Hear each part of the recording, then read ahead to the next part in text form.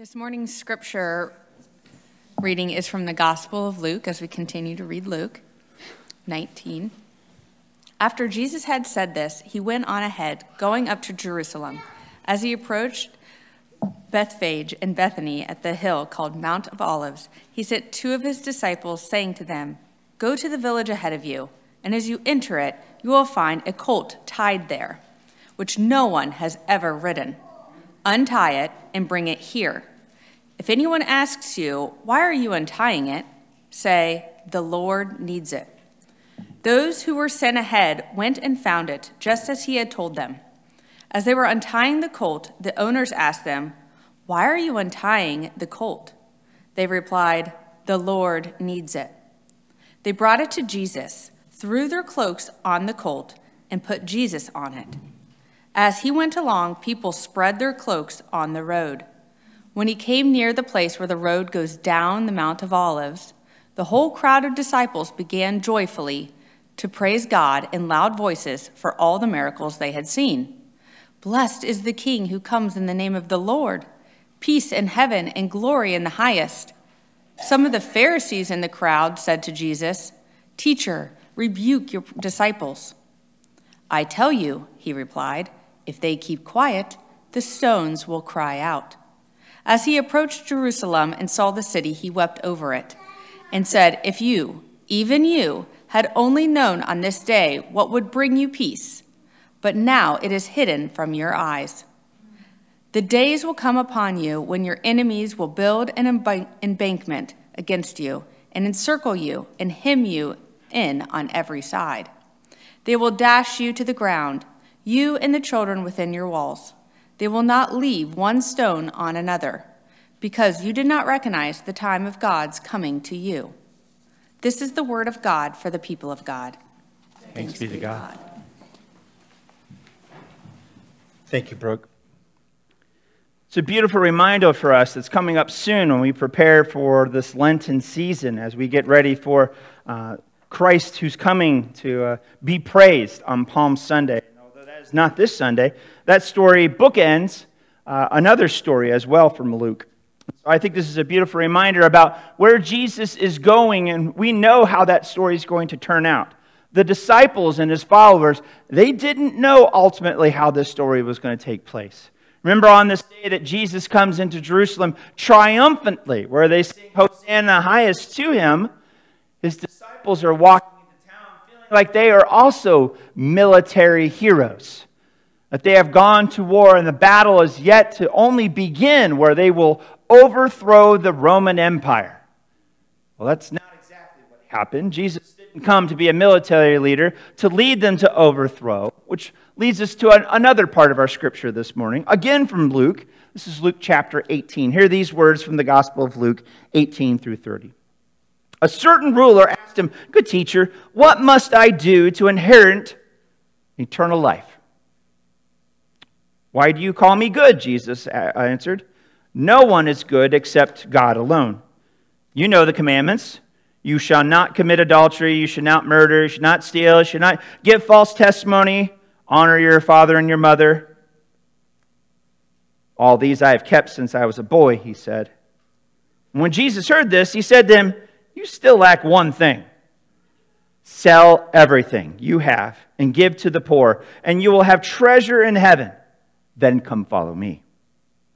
When he heard this, he became very sad, because he was very wealthy. And Jesus looked at him and said, 'How hard is it for the rich to enter the kingdom of God? Indeed, it's easier for a camel to go through the eye of a needle than for someone who is rich to enter the kingdom of God.' And those who heard this asked, 'Well then, who can be saved?'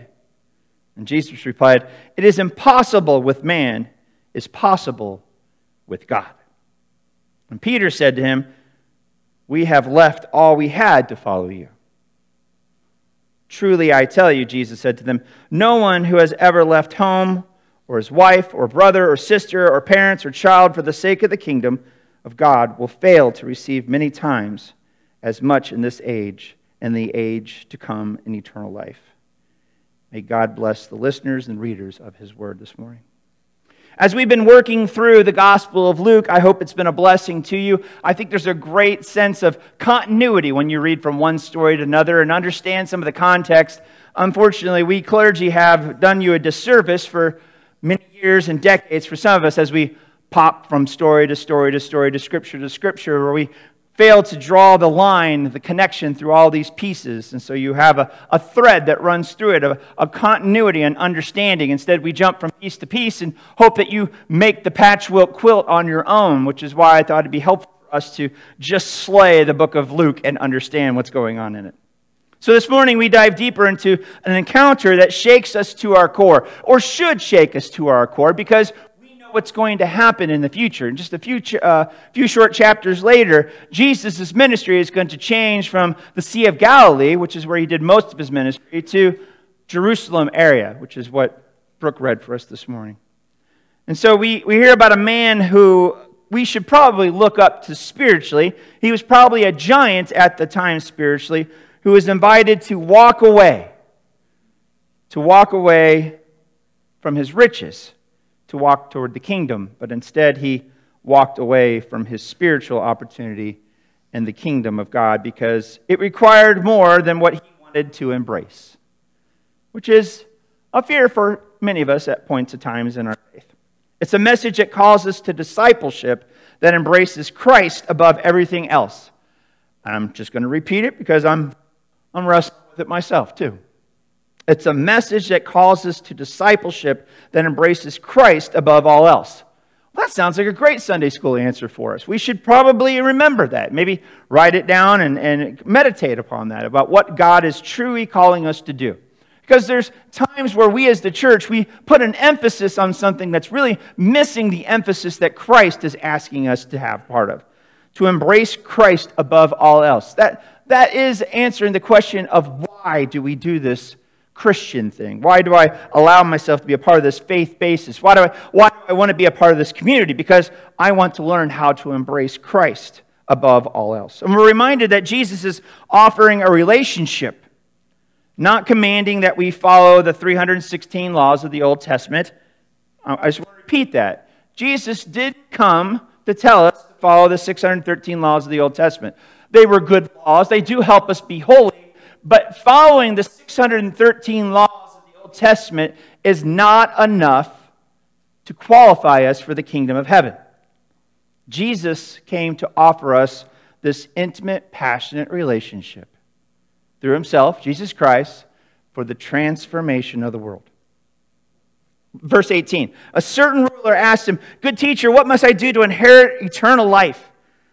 "Why do you call me good?" Jesus answers, and he says, "No one's good except God alone, and you must know the commandment. Do not commit adultery, do not murder, do not steal, do not give false testimony, honor your mommies and your daddies, and all these things I have said since I was a boy," he said.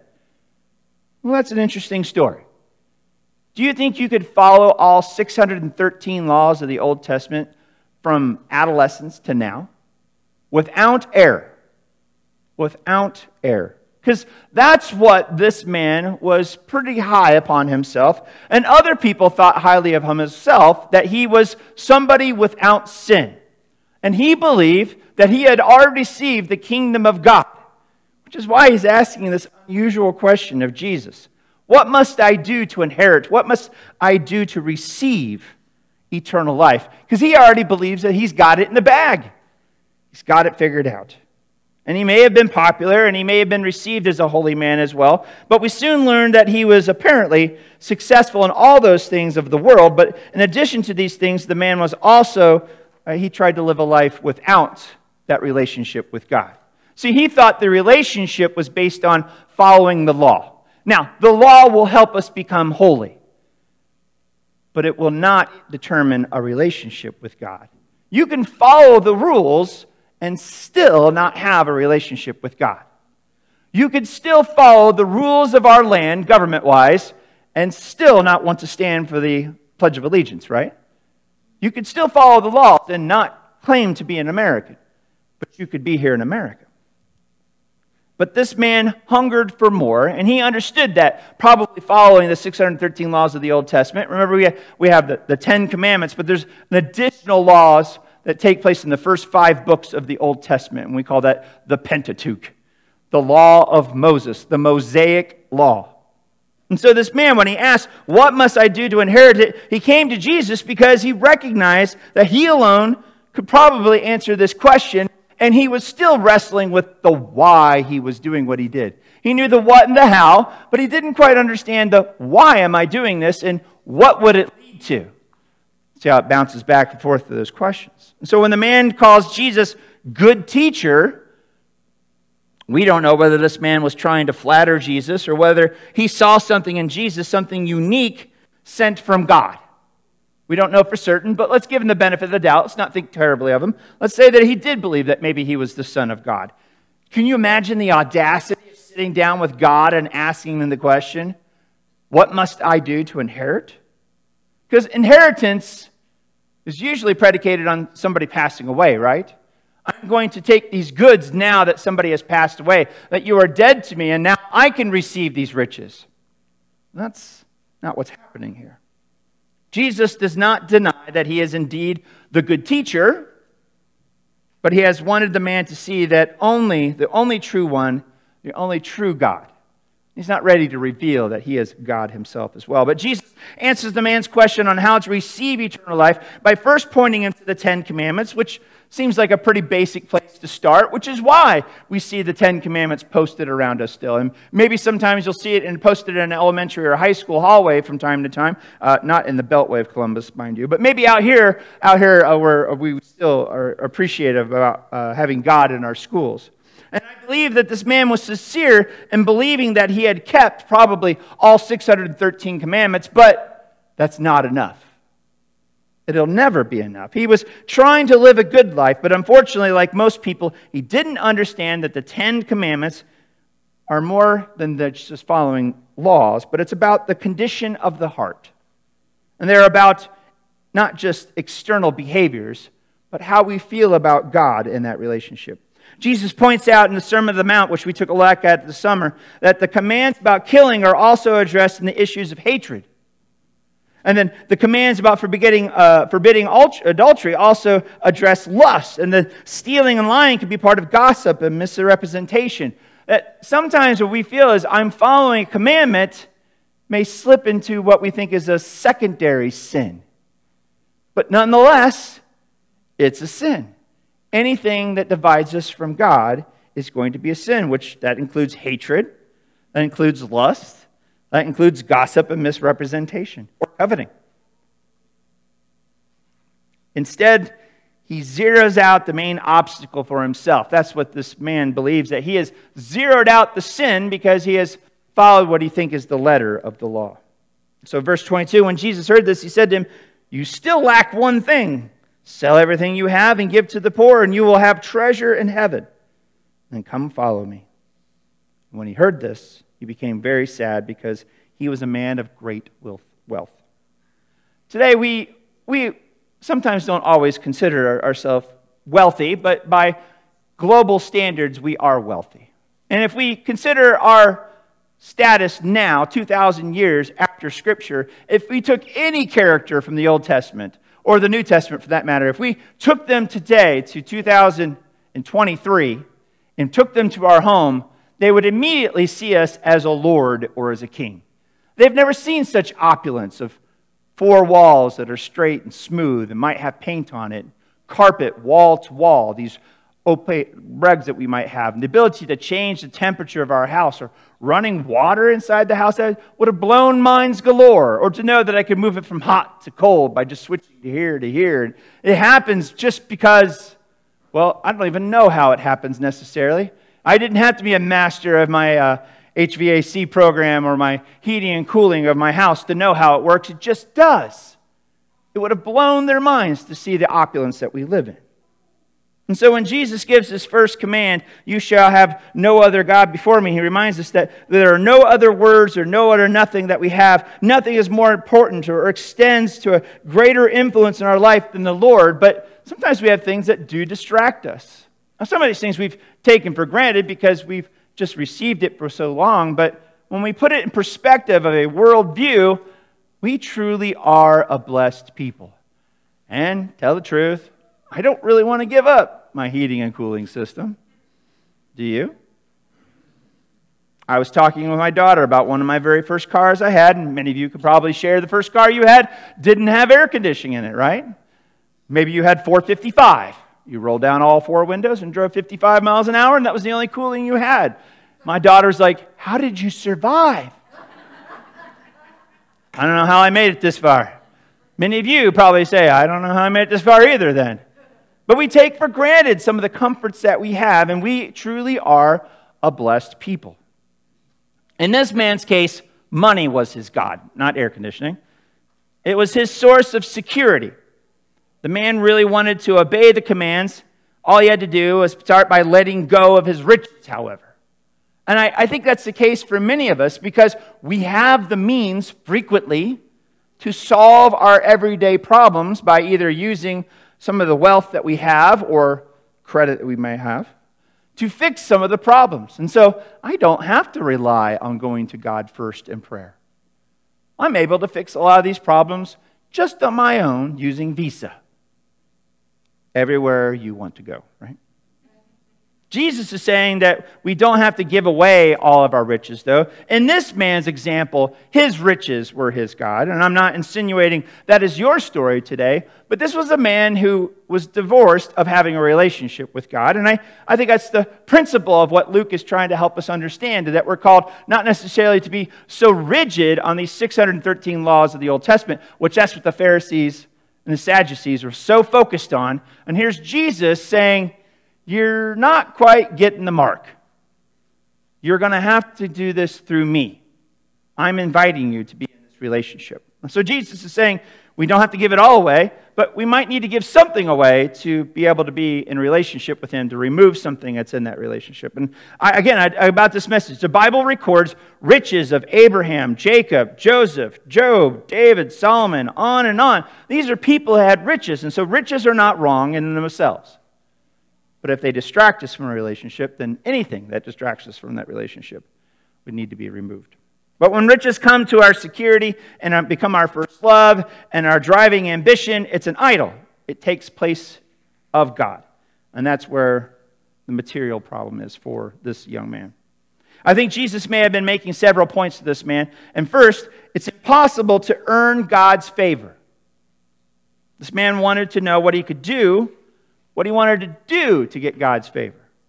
And because of our sinful nature, we are unable to do what is necessary for salvation. No matter what I do, it will not be enough without God. This man needed to come to Jesus, like the tax collector we read in an earlier chapter as well. He needed to come to Jesus and say, Lord, be merciful to me, a sinner. So, a reminder for us is our only hope of salvation is God's mercy and his grace. We will never be able to work hard enough to earn God's grace. I'm going to repeat it, and then I'm going to post it on Facebook later on, because this is what I'm reminding myself about this week. Our only hope of salvation is God's mercy and his grace. We will never be able to work hard enough to earn God's grace. Our American ethos is work hard and you will probably be rewarded. That's an important value that we have within our country, and we believe that it's Judeo-Christian oriented as well. God does bless people who work hard, and we have probably worked hard for some of the riches and wealth that we have, that we appreciate. But we should still work to eliminate idols from our lives, and we should still seek to live by the 10 Commandments. Those are good values for us to still continue to have. However, we do not have to do so because we think we can earn heaven by just following the 10 Commandments or the 613 laws of the Old Testament. We should do so because we love God. And this rich man, he was just hung up on the rules, not on the relationship. Saving faith involves loving the Lord above all else. And though we are imperfect in our obedience, we should be pursuing a perfect standard. Secondly, truly obeying God's commands involves positive action. The man believes that he had shown regard for other people because he didn't do anything bad to them. Well, that's such a nice thought, isn't it? I thought good thoughts for those people who were struggling, but I did nothing to help them. That's good enough, right? Check. Right, God? God wants him to understand that he also needs to take positive action. That this relationship changes our heart to such a degree that I want to be faithful. I want to be caring. I want to love others as I love myself. And if I don't love myself, I want God to continue to work on my heart so I might be able to love others as much as God loves his people. And they had been taught that distancing yourself from sin would provide for you this protection. That if I take the sinful people and put them over there and I just work on myself, well, that's how I'm going to get to the kingdom of heaven. And Jesus spends his entire adult ministry deconstructing that view. He never once says, hey, follow 613 laws of the Old Testament. He talks about love. He talks about forgiveness. He talks about sin and repenting. So there's something to be said about being holy and following some of those laws to help us be in that righteous relationship with God. But to be bold in faith, to go where sinners are, not so that my life would be changed, but so that I could share the one who had changed my life. That if I have invited Christ to be this light in my heart, that I might share this light with others, their lives might be changed. James chapter 2, verse 10 reminds us that, for whoever keeps the whole law but fails in one point has become accountable for it all. And so that's what this young man's finding out. He's following all 613 laws of the Old Testament, but Jesus is saying, are you really? Because if you got one hole, you got one mess up, you're not going to heaven. Not without me. I am the way, the truth, and the life. So to truly live with God's heart means to do positive good toward others as well. Not just having good thoughts for them into the distance or the future. I hope they do okay. I hope they're fine. But God has called me to be in a relationship with them as well. Not so that their sin would rub off on me and I might sin, but I might be able to share the one with them that transforms lives as my life has been transformed. So he chastises us for merely praying for a person and doing nothing practical to meet their needs. We're reminded very curtly by Jesus what we're called to do. And so we're the richest nation in the world. We're aware of that, right, as well. And we have the most self-indulgent nation in the world as well, which, we're thankful for all the things that we have. But I must confess that in this list of necessities, and this might be obscenely long, but maybe this list would include for you all the things that we take for granted. Again, like maybe an HD TV or a flat screen TV. There became a point in the last 20 years where you had a perfectly good 21-inch or 32-inch tube TV in your living room, and you said, hey, let's get one of those flat screen TVs. And maybe something in the back of your head said, let's not do it until it blows. Some of you waited. Some of you, like me, said, nah, we'll put that one in the basement. We'll get that big one, right? And now they're so super cheap, and we take it for granted what we have. And hey, I'm thankful that God has blessed me with a TV that I can watch from 2 rooms away. But is it necessary? No. But I like it. I'm thankful for it. But one of these things, if it was lost or broken, would I immediately replace it, or would I ask, what is God calling me to do? Again, God has blessed us with many things, and I'm thankful for that, but is that the impetus of my relationship with God? As long as I'm blessed, I will follow you.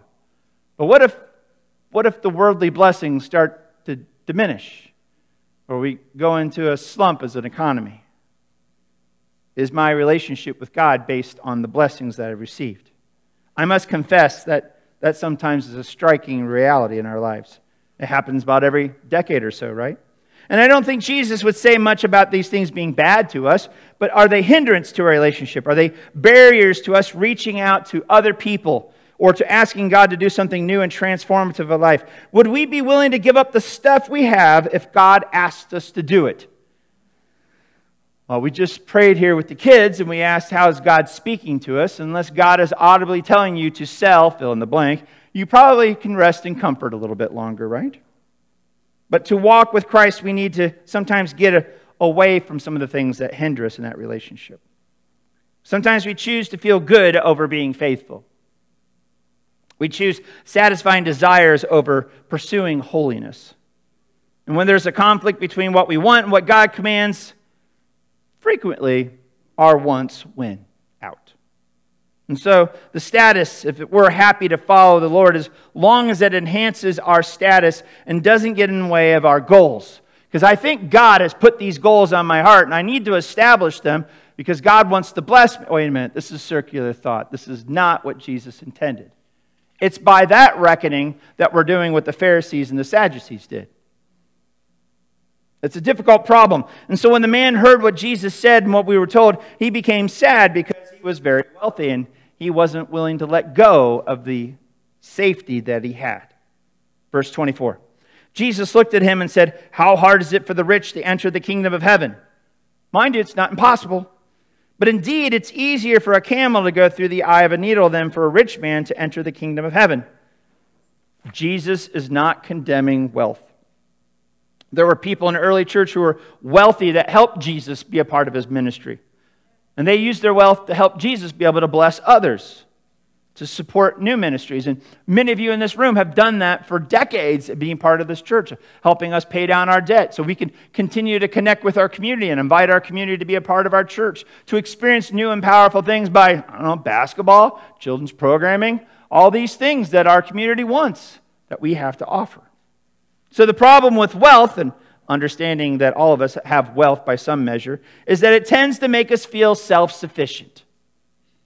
We begin to trust our resources, our 401ks, our IRAs, our investments, our salaries, our stuff more than we trust the Lord. And we feel that we can make it on our own. That's what the young rich ruler is. He thinks he can do it on his own.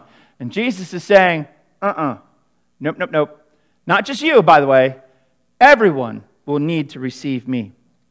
And the material of the world is very seductive. It absolutely is. And the pursuit of wealth can make us define our value of profitability rather than whether something is right and pleasing to God.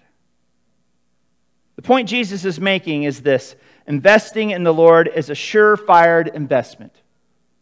God will always see and multiply that which we truly invest in his kingdom.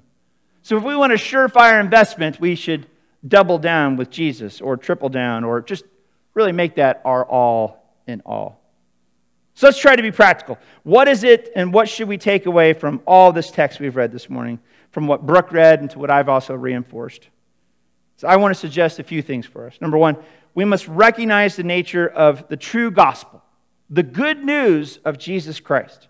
And think about how we might have been tempted to answer this man when he asked the question, "What can I do to receive life?" We might have given him some theological bullet points and a prayer and considered it a deal done, but that's not the case. That wasn't the way Jesus had it. He called people to do more than express their faith. He called us to live by faith by following him. He made sure they understood the nature of commitment to following him. And his disciples understood that too. We've given up everything to follow you, Jesus. And Jesus is saying, good job, let's continue. You've not yet reached. And so we should certainly explain the gospel as simply as we possibly can when we're talking with other people. And I encourage you to pray with another person. I encourage you to have these conversations with people. However, we must be sure that we are bringing people to a point of discipleship, but also bringing people to involve and leading them to a commitment that also teaches them how to walk with Christ. And that's where a lot of us feel like, I ain't got that figured out yet. I don't have a bullet point. I don't have a PowerPoint presentation to help people understand how to do this.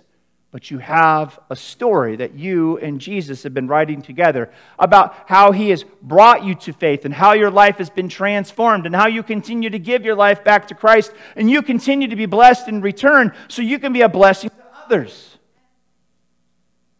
We are turning to him because he hopes that he will reach us in our goals or as we seek to accomplish his goals, not necessarily mine. Are we willing to buck the pressure of society and go the way of Christ to follow him? Are we willing to adjust our own lifestyle so we can help others? Or are we willing to adjust our calendar to his priorities stated in the Bible? Or will we continue to adjust our requirements of faith to suit our convenience and our own desires? I must confess, there are times where I am selfish. And so I have to follow a plan. I ask God to show me the way. Each morning, I invite God to be a part of my daily walk. And as I walk through the day, I take moment to pray to God, to speak to God. Sometimes it's long and lengthy. Sometimes it's very short. Sometimes it's, Lord, less of me, more of you. Like the young rich ruler, it may be hard to hear the truth, but I am inviting God to be in that journey with me. So let's listen carefully. If you listen to God, He will communicate, and rather than get discouraged, let's ask God to help us trust Him more fully. If you've not experienced the Holy Spirit, or you don't feel like you've hit an experience with the Holy Spirit that actually register, or you could say, on this date in the calendar, or I really had this, maybe there's a little more trust in that relationship that you have to build as well. Instead of justifying our behavior, which we all do, let's face it, to work toward a real change. Some of us don't like change. Some people subscribe to the idea, nobody likes change except for a wet baby. Make progress. I find that sometimes I'm paralyzed by all the things that need to be done to correct my life that I don't even know where to start. Last week, my 10-year-old made a mess in her bedroom. She dropped a cup of water all over the floor, which that's not the world's worst thing. It wasn't Kool-Aid. It was water. And she was absolutely petrified of what to do. And I, of course, gave her directions in my loud voice. And she found herself paralyzed. And I said, go get a towel. And she stood there and she said, from where? Where do you think we keep the towels? I don't know. And I was reminded that she was not able to make a good decision. I did help her. I did help calm her as well. And I took a beat of my own and realized that sometimes we have to be patient with ourselves as God is patient with us as well. But progress can be made. It's not because I'm just a horrible, terrible person who's sinful. That's true. But I am redeemed. I want to be faithful. I want to have hope. I want to put my trust and faith in God. And that's what makes me worthy, is the light in my life. Because otherwise, I'm just a worm. I need to feel like mountains are being moved. I know I can't do it with a shovel. I can only do it with God. And we can get discouraged by the size of the task that we have to start moving this mountain one shovelful at a time. But when we do it with God, amazing things can happen. And we make progress. And we feel filled with the hope, with the joy, with the faith. It may be an hour or two a week that we have to put toward in that relationship. And maybe we learn how to do that throughout the day. Or maybe giving a little more financially to some ministry or some need. Or maybe it's perhaps you have to make a phone call to address a festering problem that you have with a family or a friend or a coworker that you have, to let go of a past hurt. I don't know what it is that God's speaking to you. Maybe you need to make worship a higher priority of life, or maybe you need to make time for God in your day, or maybe perhaps you need to change the things that you do for fun. I don't know what the Holy Spirit is speaking to you today about. But if we are to turn to Him because we hope that He will help us reach our new goals, or are we reaching out to accomplish His goals? There's some questions to be asked. And I'll tell you this, I don't know maybe what you were taught when you were younger, but I know some of you were taught not to ask so many questions of faith, that we're just supposed to trust. But the questions are healthy. And Jesus, being the Messiah, taught His disciples to ask those difficult questions. And they wrestled with it, just as we wrestle with it today. I invite you to ask God to help you with wrestling those questions, that you might seek His goals first, so you might continue to be part of the kingdom of heaven. I know that you've already accepted Jesus Christ as your Lord and Savior. If you haven't, I'd love to have a conversation with you later about it. But we've not yet arrived. When we talk about John Wesley's 3 stages of grace, we talk about this prevenient grace, this grace that goes before, that was offered to all of us because we were just young, we couldn't make the decision. But at some point you made a decision, you justified your faith and asked God to be a part of your heart. Now we seek sanctifying grace, the grace that continues to go before us, that we might make the decision daily to follow Him. My hope and prayer is that we all would seek that sanctifying grace, that amazing grace that saved a wretch like me, you, and all those out there who have yet to accept Jesus Christ as Lord and Savior. Would you pray with me?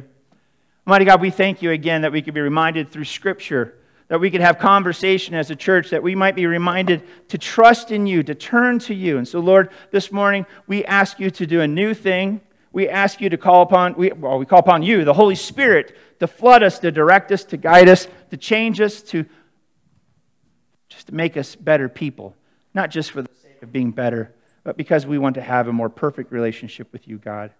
We know that it takes time and energy, and we know that you've already been doing that. And so we invite you to do a new and powerful thing in and through us. It's your name we pray. Amen.